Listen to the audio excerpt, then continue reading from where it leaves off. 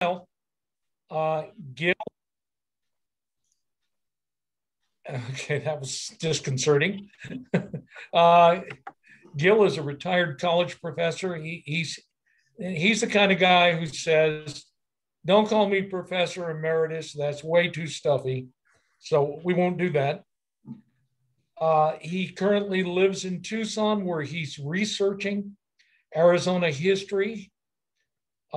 He's working on a book on now the name Pumpelly. He's done a very good book on Charles Poston. If you folks know Arizona history, you know that Poston calls himself the father of Arizona. And he is one interesting guy, and you really ought to read Gil's book because he does an awful good job of talking about it. So with that, here's Gil. Thank you, Doug. I got to share my screen here now.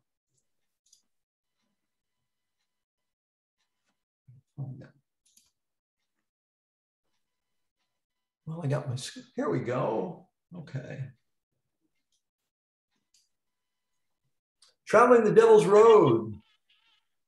I'm sure we have people watching who know about the Devil's Road, but not so many who know who Charles Poston and Raphael Pumpelly were. So let me explain first who these two men were and what they were doing in Arizona and why they had to escape. And then we'll talk about their adventures on the Southern Immigrant Trails. Charles Poston and Raphael Pumpelly were both participants in the silver mining boom that took place in Southern Arizona in the late 1850s. Poston was a co-founder of the Sonora Exploring and Mining Company and superintendent of the company's mines in Southern Arizona. He's arguably the person who started the silver mining boom in Arizona in the 1850s. Here are the two principals in our discussion. Charlie Poston on the right, Raphael Pumpelly on the left, Raphael Pumpelly on the right. That picture of Raphael was taken when he was a student in Germany, and he was only 19 years old, but I love the picture. This is a map done by Horace Grosvenor. I'll talk about him in a minute. It was done in 1861. He called it Silver Mines of Arizona. It actually was kind of a promotional piece for silver mining in Arizona. And it shows the part of Arizona that Raphael and Charles Poston were living and working in. Those of you who are from the Tucson area, this will look very familiar. Here's Tucson up here. Here's the border with Mexico down here. The dark line in the middle is the Santa Cruz River and the valley. The Sonora Company's most promising mine was over here, the Heinzelman mine. And they had a couple of mines down here, down the road in the village of Artevaca. Poston made his headquarters in the deserted Presidio village of Tubac, right here. Let me zoom this so we can get a better look at the middle of the map where all the interesting stuff is. Raphael Pumpelly was a mining engineer for the Santa Rita Mining Company in the Santa Rita Mountains here east of the Santa Cruz River. And the Santa Rita Company was a subsidiary of the Sonora Company. Horace Grosvenor, who made this map, was superintendent of the Santa Rita mines.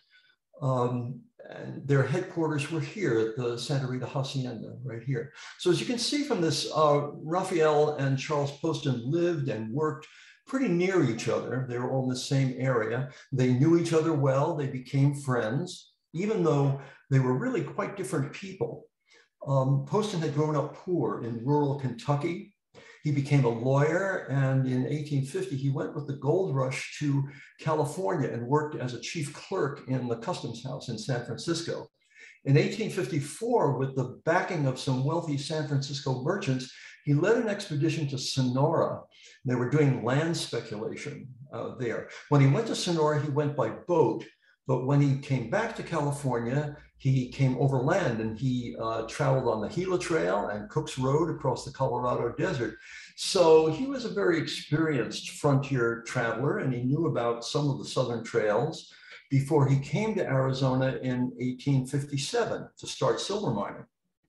He was charming and articulate. He was an ambitious entrepreneur.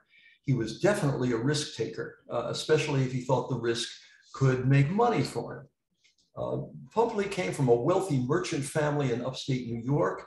From boyhood, he had wanted to be a geologist. He was fascinated with mining. He graduated from the Royal Mining Academy in Freiburg, Germany, in its day, probably the most prestigious mining school in Europe. He was a dedicated scientist. Like Poston, he was adventurous and very personable. He had a wicked sense of humor. He was just 23 when he came to Arizona in October 1860, 3 years after Poston. But unlike Poston, he was a complete tenderfoot. He knew absolutely nothing about life on the Arizona frontier, but he learned. So both Poston and Pumpelly were in Arizona to mine silver. Why did they have to leave? The main reasons were raiding Apaches and the US Army's abandonment of Arizona at the start of the Civil War. In midsummer 1861, the Army pulled its troops out of southern Arizona into New Mexico to fight in the Civil War. And they left the settlers to the mercy of the Apaches. What were the Apaches doing? The Apaches were raiding American settlements all through this area. Some Apache bands in Arizona raided for subsistence. They'd been doing this in northern Mexico for over 200 years. Usually they just took livestock, cattle, horses, and mules from the ranches and farms and the mines in this area. Even from Fort Buchanan, which is up here, the local army post, they even stole from the army. But as American settlement in southern Arizona increased through the late 1850s, the Apaches saw the lands that they considered theirs being taken over and their way of life being threatened by the Americans, and the raiding turned violent. That's a gross oversimplification of what the Apaches were doing in Arizona in the late 1850s and early 60s, but in the interest of time, it will have to do. This is the Santa Rita Mining Company hacienda, the headquarters where Raphael Pumpelly lived and worked. It was raided by Apache several times while Raphael was there. So was Poston's headquarters at Tubac and the Aravaca works of the Sonora Company. Both Pumpelly and Poston saw the aftermath of other Apache attacks, including the death of Raphael's friend and mentor, Horace Grosvenor, and the killing of 4 men by Apaches in a raid at the Canoa Ranch on the Santa Cruz River. After that raid, Pumpelly and Poston had to bury the bodies of the men who were killed. Pretty unpleasant work. So both men were being immersed in this violence that was increasing through 1860 and 61. After Horace Grosvenor's death and word that the Army was leaving Arizona, Pumpelly closed operations here at the headquarters, and he and his Mexican workers refined the last bit of silver that they could get from the mines and moved the company's property to Tubac, where Poston was, all while under siege by Apaches who had surrounded this hacienda and were attacking Raphael and his workers day and night while they worked at their furnaces. And this went on for weeks. It was a grueling ordeal. This is the entry in Raphael Pumpelly's notebook for the day that he finally had to leave Santa Rita for the last time. Santa Rita abandoned for want of protection on 15th June, 1861. It's interesting that Pumpelly didn't blame the Apaches for this. He blamed the Army for deserting the settlers and the mines when it was supposed to be their mission to protect them. 4 weeks after this, on July 14th, the Canoa raid happened. 2 days after that, John Poston, who was Charles's brother, and 2 German workers were murdered at the Heinzelman mine by Sonoran bandits. These killings were what drove Poston and Pumpelly from Arizona. Raphael said that the weeks of Apache attacks at Santa Rita, the killings at Canoa, and John Poston's murder had made him very anxious. He'd lost his best friend. Poston had lost his brother. They'd both seen men killed and their bodies mutilated in horrible fashion in some cases. Both men were badly shaken. And they weren't alone. The combination of Apache raiding and the Army's departure just terrified and demoralized everyone. You can tell that from Raphael's journal entry. As a practical matter, unrestrained Apache raiding made mining and ranching in southern Arizona impossible. and the area quickly depopulated. Almost everyone left. Poston and Pumpelly just joined the exodus. So the two decided to escape to California by a route that they thought would be relatively quick and safe.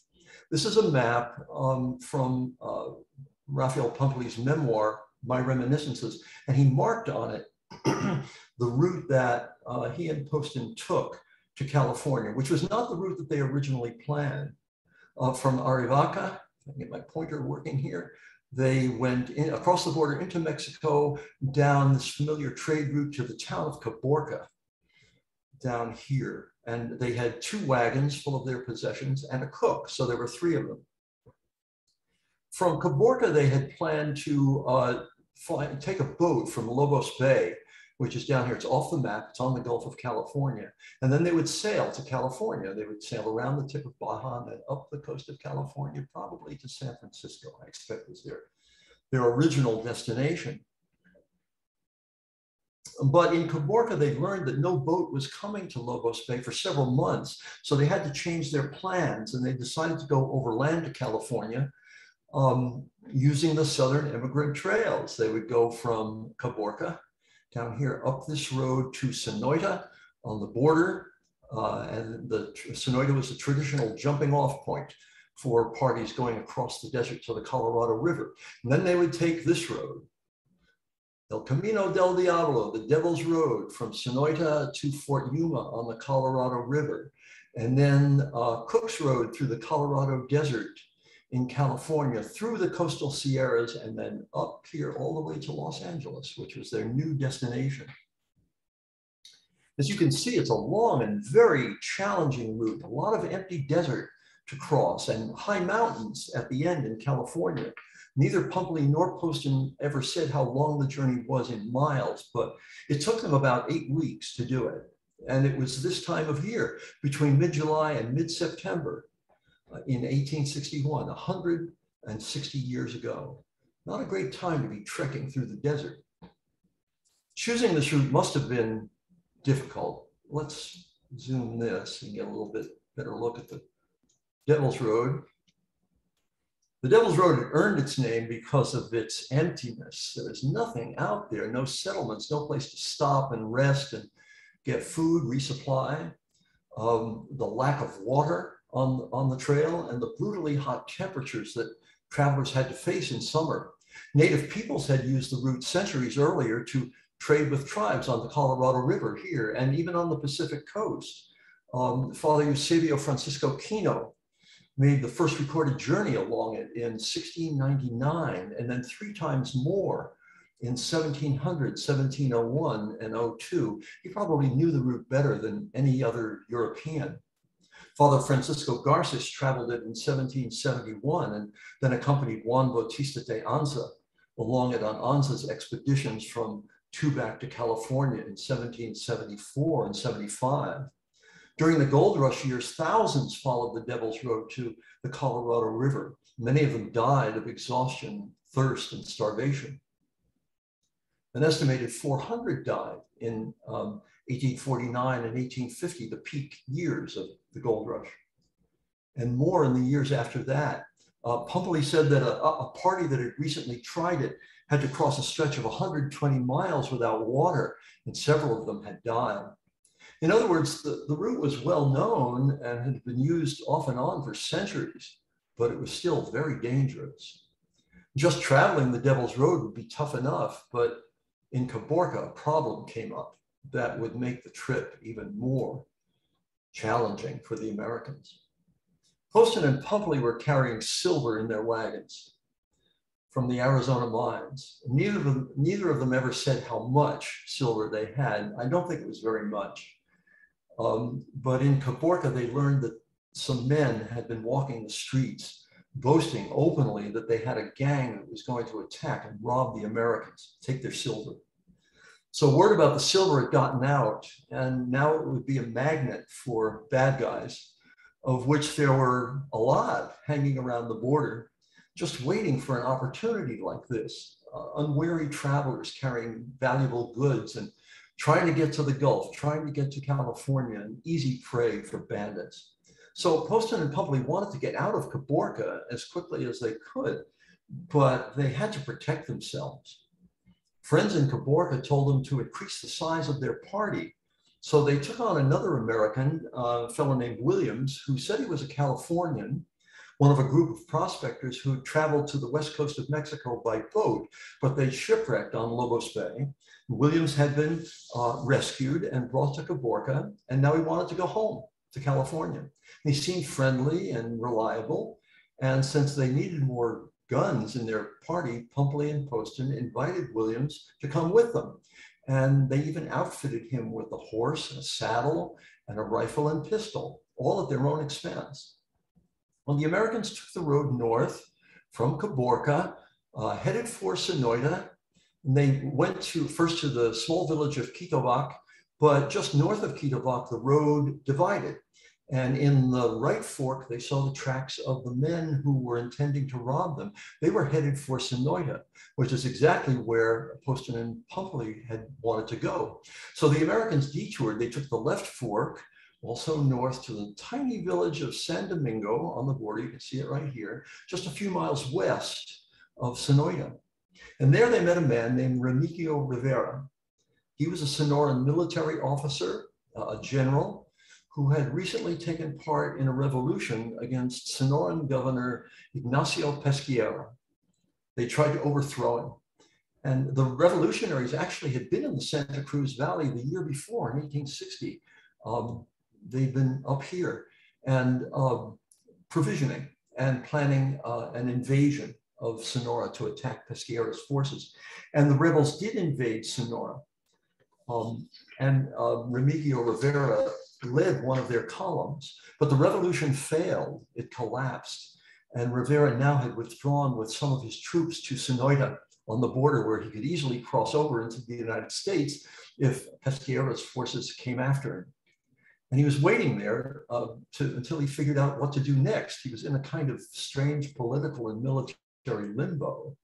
As it happened, Pumpelly and Poston knew Rivera quite well.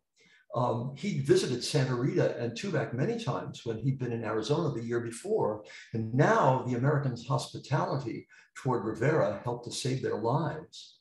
Rivera told them that the men who had threatened them in Caborca were actually former rebel soldiers who had been under his command. They did intend to rob the Americans, and they were waiting for them now in Sonoita. So the decision not to go there had been a smart one. He wanted to help the Americans, and so he now personally guided them to the last spring that they would find before they had to cross the desert. And near the spring, Pumpelly and Poston found two more Americans who were going to California. So they now had a party of 6 armed men, and they were confident that they could fight off any bandits who might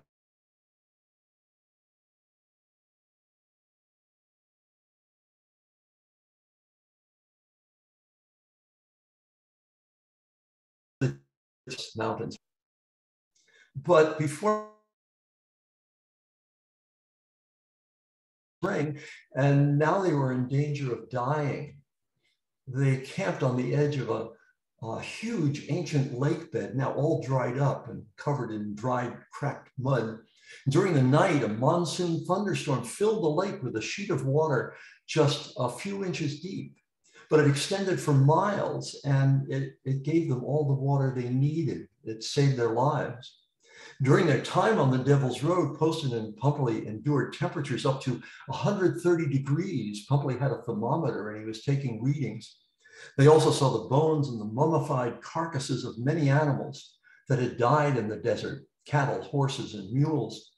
The air was so hot and so dry that when animals died, their bodies wouldn't necessarily decompose. They might just mummify. They were traveling mostly at night now and trying to rest during the day, trying to find shade if they could. There wasn't much.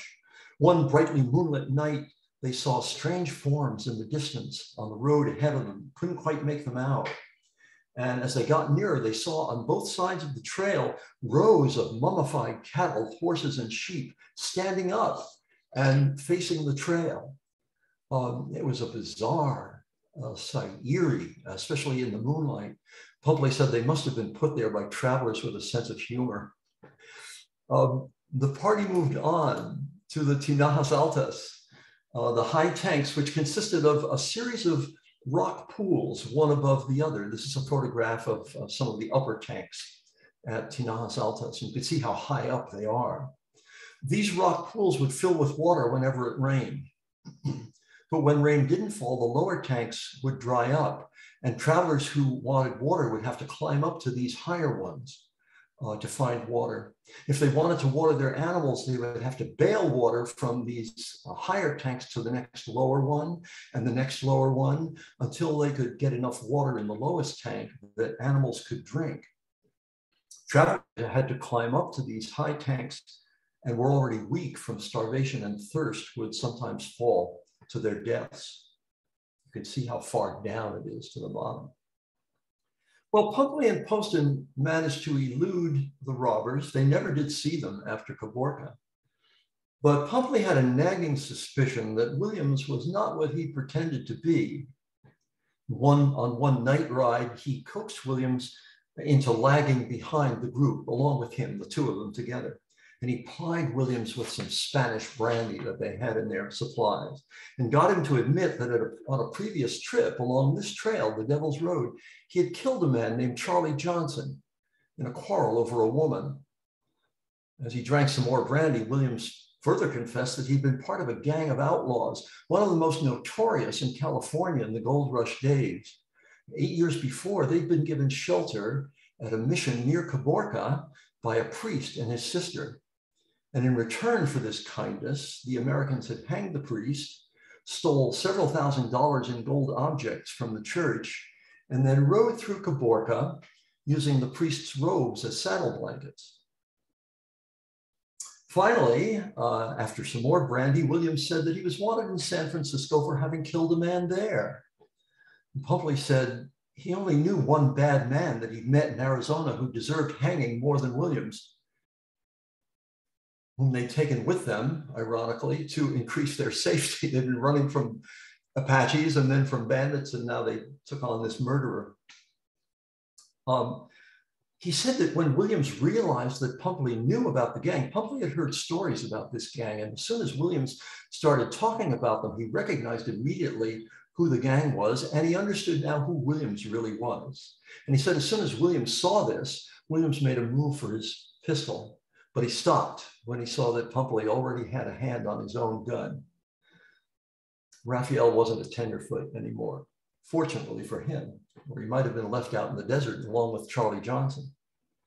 Pumpelly chose to tell only Poston what he'd learned, probably because they still needed Williams for the party's security.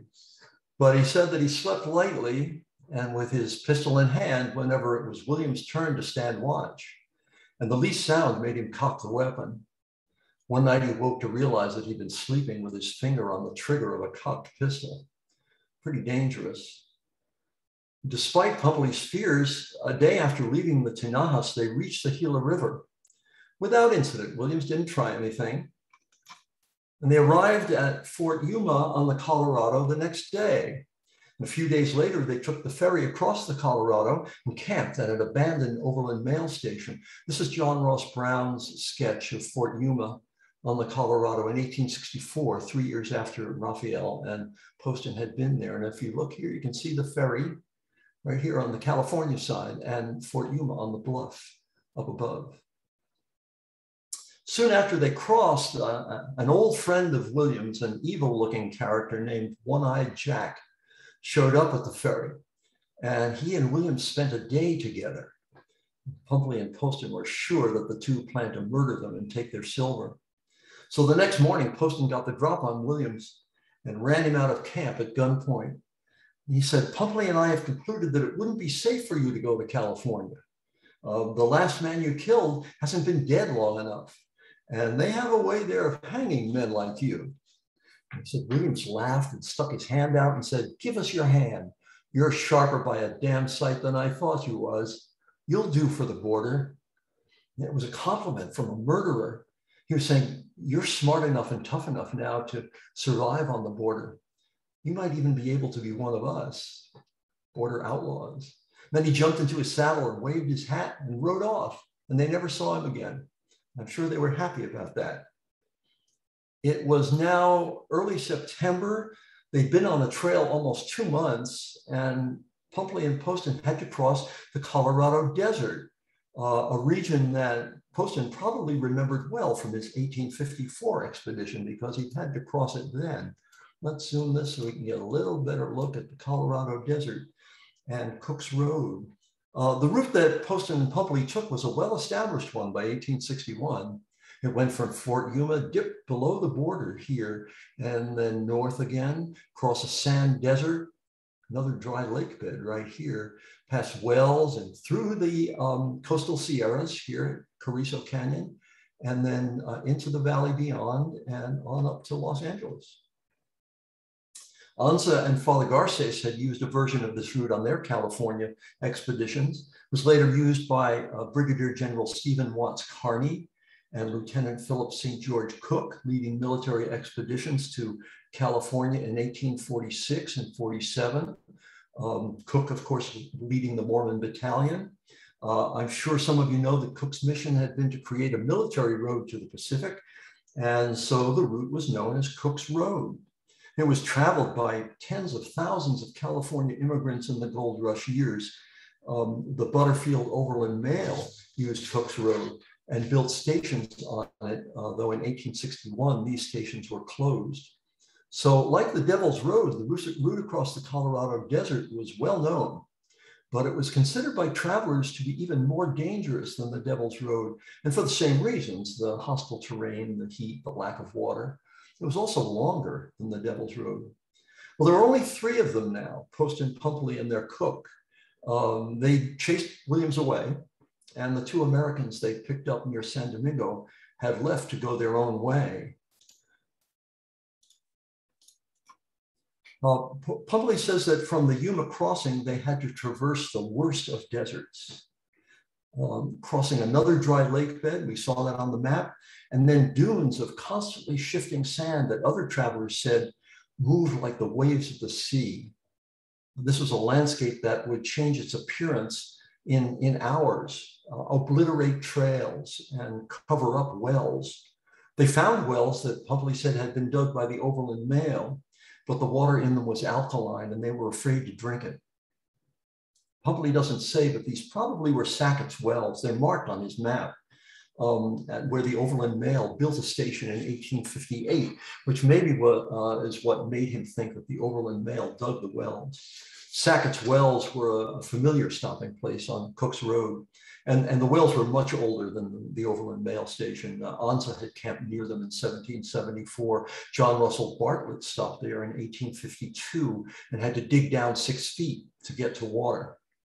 From the wells, Poston and Pumpelly went north through the heart of the desert, today California's Imperial Valley, where the heat and violent sandstorms had killed many men and animals. And as on the Devil's Road, they saw the bones of animals that had died along the trail. They passed through the mountains by the way of Carrizo Canyon, pushing their animals through the canyon and on through the heavy sand of the Carrizo Wash. Beyond it, many travelers complained about the sands of the Carrizo Wash and how difficult it was to get through them. Once again, they were traveling at night to try to escape the heat, trying to get off the desert as quickly as possible. But Pumpelly said the desert seemed to be pursuing them. He said that all night long, as they were pushing their way through the canyon and the sands of the wash, they saw animal skeletons glittering in the moonlight and felt hot blasts of air rushing up from the desert behind them. He said it was like walking through the valley of the shadow of death and flying from the gates of hell. Beyond the Carrizo Wash, they crossed the summit of the mountains and felt a breeze from the ocean. The trail now descended and they came to a field of watermelons and then saw herds of cattle and live oak trees. Pumpelly said it seemed impossible that they now were in this beautiful, fertile valley, and not long ago they were dragging themselves through that hellish desert landscape with the hot winds and the sand and the skeletons flying from the gates of hell. Now they followed a road north to Los Angeles through the cattle ranches and vineyards of Southern California. But Raphael didn't think that they were out of danger yet. The Civil War was well underway in the East, and Pumpelly said that almost the entire Anglo population of Southern California was from the southern states, and they hated the North so much. He said that he felt a northerner there was in as much danger as in the heart of the Confederacy. But they had no problems with the locals, and they reached Los Angeles safely. From there, they took a coastal steamer to San Francisco, and their journey was over. So what happened to these two after they got to San Francisco? Both had very interesting lives, and both returned to Arizona later in life. Charles D. Poston went to Washington, D.C. and lobbied for passage of the act to make Arizona a U.S. territory. He lobbied President Lincoln in the White House, and he was successful. Probably reminded Lincoln that they were both Kentucky boys. Lincoln signed the Arizona Territorial Act into law at the end of 1863. Poston was appointed Arizona's first superintendent of Indian Affairs, and he went back to Arizona to take up his duties. He later was elected Arizona's first territorial delegate to Congress. He served a term and then practiced law in Washington, D.C. after that. He toured Asia on a diplomatic appointment, traveled in the Middle East and Europe, and lived in London for 6 years. He came back to the States and to Arizona in 1876, but his fortunes declined after that. He managed to subsist on a series of low-level political patronage jobs and by writing about his frontier experiences for the newspapers and magazines. He died in Phoenix in 1902. He was 77 years old and he was indigent. He was in abject poverty. From San Francisco in 1861, Raphael Pumpelly sailed to Asia and served as a consulting geologist and mining expert for the Japanese and Chinese governments. When he returned to the States, he taught geology and mining engineering at Harvard. He took part in several state and US geologic surveys and conducted geoarchaeological research in Central Asia. He published numerous scientific articles and papers, chapters in books, 4 books on geological topics and 4 books of reminiscences about his life and travels. He had become an internationally known and respected geologist.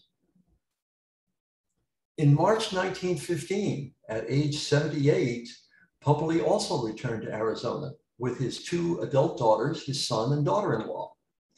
It was an attempt to seek what he called the healing influence of the desert after his wife's death that same year, and to take his children to see the scenes of his youthful adventures.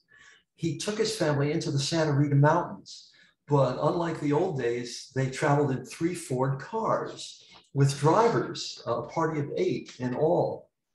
Raphael made an emotional return to the deserted Santa Rita hacienda, and while much had changed there, he still was able to see the ruins of his old furnaces where he and his Mexican workers had labored day and night to process the last of that Santa Rita silver, while the bullets and the arrows of Apaches flew over their heads. This is a photograph that Raphael took himself of his old furnace complex at Santa Rita.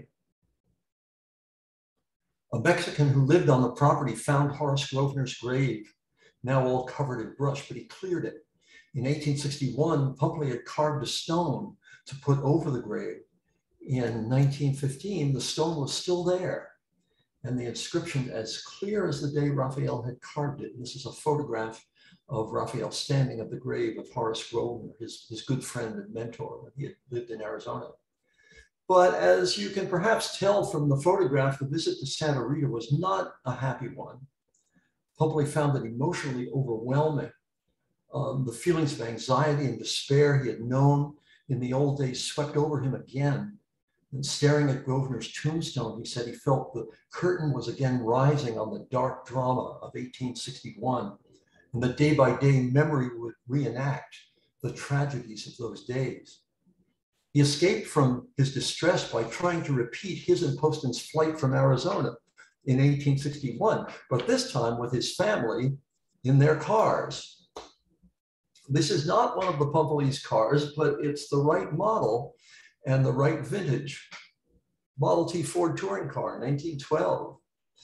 Unlike in 1861, they wouldn't have to deal with robbers or murderers or renegade Sonoran revolutionaries.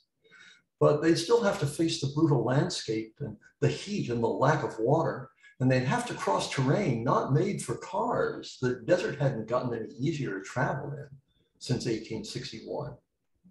The Pumpelleys planned to go west from Tucson, aiming for a point 100 miles away on the Mexican border, where they would pick up the Devil's Road.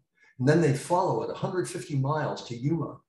Their blankets were wrapped in canvas rolls and lashed to the automobile hoods. Cans of gasoline and boxes of food and cooking gear were strapped to the running boards, and canvas bags of water were hanging off the sides of the cars. It's just remarkable that Raphael still had an appetite for this sort of thing at age 78. And knowing what the Devil's Road was, he still was willing to try it. From Tucson, they started west across the Baboquivari Plain. On their first day, their head driver gave away some of their gas to a man who said he needed it and who assured them that they could get gas at a place called Indian Oases. But there was no gas at Indian Oases, which meant that they had to detour away from the border to Ajo, site of the famous copper mines, to get gas. Here's a photo of the copper mines at Ajo in 1917, 2 years after the Pumpelleys were there. Pumpelly later considered this detour lucky, since he found at Ajo the only person in the vicinity who had been to the Tinajas Altas and could guide them there. It was an 85-year-old Pima Indian named Tomaso. And at the Tinajas, they would find water, they hoped, without having to climb up to the highest tanks, and they would follow the Devil's Road to Yuma. But they had to have a guide, because when they got to the Devil's Road, they'd have to be able to find water quickly in order to survive. Well, their first day out from Ajo, the Pumpelleys stopped at a well where they planned to fill their water bags. Their driver said the water was bad, but that they could make it to the next water without refilling. However, they soon came to an area of soft sand where they had to get out and walk so that the cars could be driven over the sand without sinking into it. This doesn't look good. Their water was getting low in their water bags and in the radiators of their cars. It was 1861 all over again. Finally, they came to a channel. Came to a place where the water had cut channels in the sand with banks up to a foot high on either side, and they had to get out and push the cars over the banks. Finally, they came to a channel whose far bank was too high to push the cars over. And Pumpelly got out a large piece of canvas that he brought to spread over them at night in case it rained. And they stretched the canvas over the bank, and it gave the cars enough traction that they could be driven over the bank and onto the hard-packed sand beyond. And when they did that, they found themselves on the dry lake bed that Pumpelly and Poston had crossed in 1861. And where a sudden downpour had saved their lives. And they had found the Devil's Road. So they knew where they were. They camped near the Pinacate lava fields. This was a region of ancient lava flows from extinct volcanoes in northwestern Sonora that extended north into Arizona. Pumpelly said that what they saw was two parallel rows of fantastic looking lava cones, 200 to 300 feet high. Father Salvatierra, Juan Salvatierra, had seen these lava flows with Kino in 1701. And he said they looked as though someone had poured pitch over the landscape and it had adhered to all the rocks and the rough surfaces. Father Salvatierra was sure that this is how the world would look after the great conflagration on the Judgment Day, when God would send fire to destroy the earth. Well, the Pumpelleys found the Tinajas Altas, and there was water in the tanks. They were looking down from the higher tanks here again. Here's the Devil's Road down here. Pretty awful looking landscape. And they went on to Yuma, where their desert journey ended. They then returned home to Dublin, New Hampshire, where Raphael died 8 years later, in 1923 at the age of 85. So Charles Poston and Raphael Pumpelly, these are two photographs of them in old age. They met very different ends, but both were genuine frontier people, adventurous, ambitious, resourceful, not always wise decision makers, And they weren't immune to the danger of the immigrant trails, but their stories certainly help us understand what traveling on those trails was really like in 1861 and in 1915. And they tell us a lot too about the unique nature of the frontier experience. That is my talk. Thank you very much for listening. I'll be glad to answer questions if anyone has any. And if you can stop your screen share, then My screen share. Okay, there we are. Yeah, feel free, anyone, to unmute yourself and chime in and ask questions. And if you can't unmute yourself, you can raise your hand and I'll unmute you. I want to say that was absolutely excellent. I learned a lot. Thank you, Doug. And one thing that occurred to me that you may not have run into was that total confusion of the early months of 1861, when a Democratic administration was going out in Washington and wasn't issuing orders to anybody because nobody wanted to start the war, Right. Which really didn't start until July at Bull Run. And the Army in February from Santa Fe issued orders, cease patrolling. We're going to have a big campaign against the Apache, and it never came. Yeah. And that's why a lot of the settlers were so upset. Here's this army sitting there doing nothing. Yeah, you read that often in settlers' accounts and letters and things like that. They were almost all the settlers were really annoyed with the army and the stuff. They weren't helping them. They weren't protecting them, and now they were leaving, to make things even worse. So we have a question from Jan. Was Poston, Arizona named after Poston? Probably. I don't know of Poston, Arizona, but it probably was named after him. Where is Poston, Arizona? South of Parker. I'm trying to. We can hear you, Jan. Oh, you can. Okay, thank you. It's south of Parker, Arizona. That's where I was raised. Is it near Apache Junction? I don't know. No. Poston's buried at Apache Junction, near Apache Junction. Okay, well, I would say about 20 miles south. Okay. South of Parker. Yeah, it's about 20 miles south of Parker, Arizona, off the Colorado River. So there's a place there called Poston, Arizona. Yeah. And that's where Japanese were raised. Many Japanese families, Japanese American families were interned there in 3 different camps in Poston, Arizona. So, I'm like, okay, so maybe Poston was named after Poston. He lived and worked in Florence for a while. He was the government land office in Florence. It was one of the political patronage jobs that he had. And then he lived in Phoenix. I think he actually was in Tucson for a while, but he ended up in Phoenix. So, well, it's an interesting name there, that somebody coming through there, and there's a post in Arizona. Right. So just wondering. Good question. John. I'll unmute you. There you go. There I go. Okay. Hi. Hi. Man, anyway, I am fascinated by that map of New Mexico behind you on the wall. What is the age of that? The colored one is 1861. They're both of New Mexico territory. Yeah. The colored one is 1861. The other one, this one here, is 1862. 1862, and both that's when the southern strip of Arizona was a part of the Confederacy. Yes, yeah. Well, these are both before the Arizona Territorial Act, so they're New Mexico territory.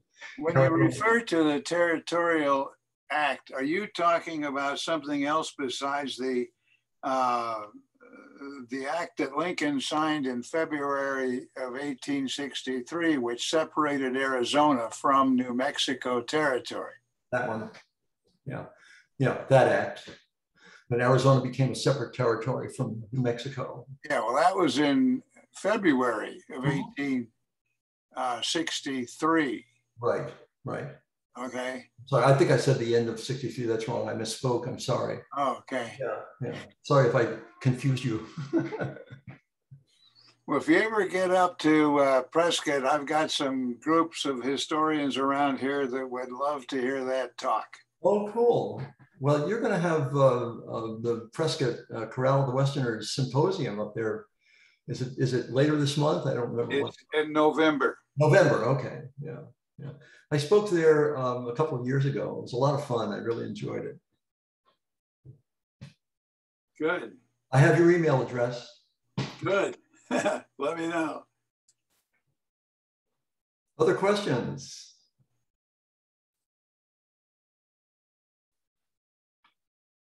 Isabel, can I share my screen again and show some resources? Sure. Okay, let me try.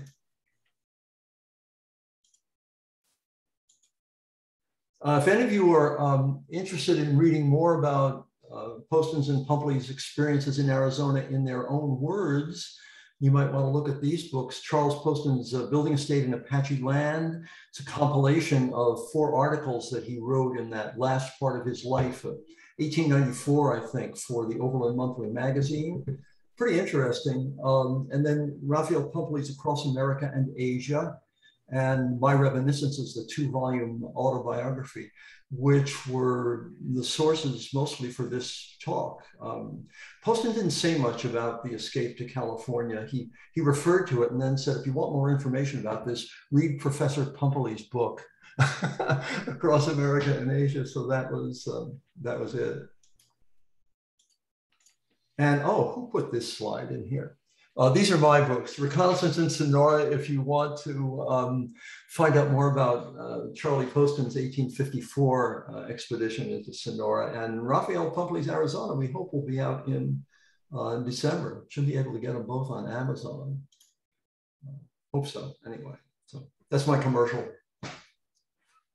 And I can send those out in an email if that is helpful for people. Thanks. And did you ever? That would be great. Yeah, I just wanted to thank Gil for all the work that he's put into this. All those details, all that sand. I just feel downright gritty.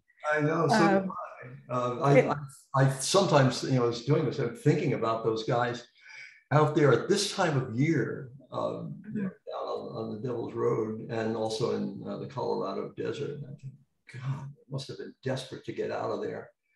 I could go on here for another half hour. There were some other reasons why they would want to get out of Caborca and not stay there. But it was a rough trip. And they were lucky to get out alive, which makes it even more amazing that Raphael wanted to go back there in 1915. You have to think a little bit about what some of his motives might have been. Interesting.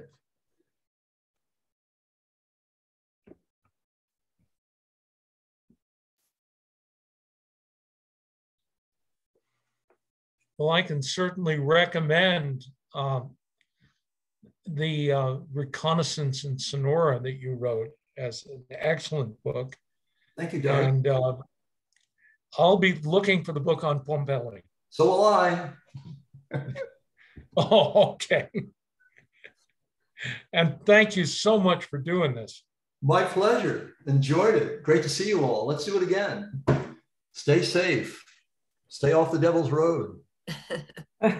Well, I ditto everybody. Thank you very much. Great presentation and learning a little bit more about the history. And Doug said this would be good. Thank you, Doug. We need to have another Southern Trails Symposium down in Tubac. We had one many years ago. That would be a great location.